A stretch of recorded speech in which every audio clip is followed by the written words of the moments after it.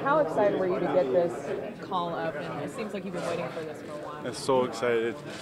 I'm waiting this moment like 2 years, and it's finally happened. So excited to be here, to be part of the team. What's the first call you made? What's that? What's the first phone call you made when you got called up? Oh, it's my dad, I think. Yeah, I call him and tell him he was so excited. Yep. Of course, you don't want injuries to a lot of the guys that are up here, but when you saw that Steen and Tarasenko went down, did you see that as an opportunity of, okay, now I can finally come up here and prove myself? Like, I don't want to get opportunity after someone injured, I just want to get opportunity because if I'm gonna play good in AHL, I don't want to someone injured here, Klim, there's obviously a lot of competition up here right now, so how do you keep that focus mentally to just stay on path and stay on that game and really just control your thoughts during that time? One more time?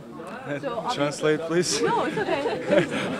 There's obviously a lot of competition this week with a lot of different guys competing for the same spots on the ice. And so how do you keep your focus mentally to just stay in your lane and play your game to compete for that spot? Yeah, I just want to learn every practice, from everybody something, and then just be part of the team for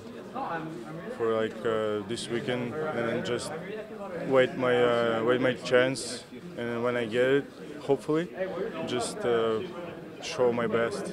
That's what I want. Oh, I'm sorry. Did they tell you kind of what they saw you doing, or did they kind of tell you, lay out a plan for your time here? No, they the coach stuff didn't tell me nothing yet.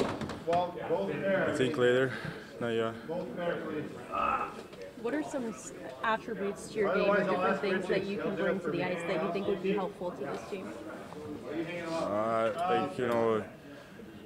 I just want to do I just want to do my best, and then what the coach said to me, coach's plan, that's what I'm gonna do if I get a chance. Is there any way to explain the difference between speed and size from the San Antonio level up to here?